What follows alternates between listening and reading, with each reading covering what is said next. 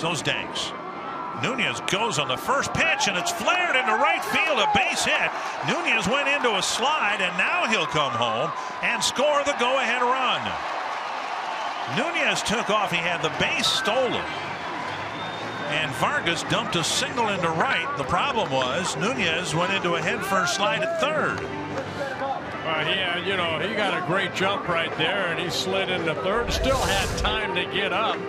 Scotty Alger telling him where that ball went. His head is down. He's trying to steal, but you can see that Vargas doesn't know where the ball is. He looked straight up and then realized it was out in right field. So Nunez right there, and then picked up the ball in right field and scored the 4th run for the Twins.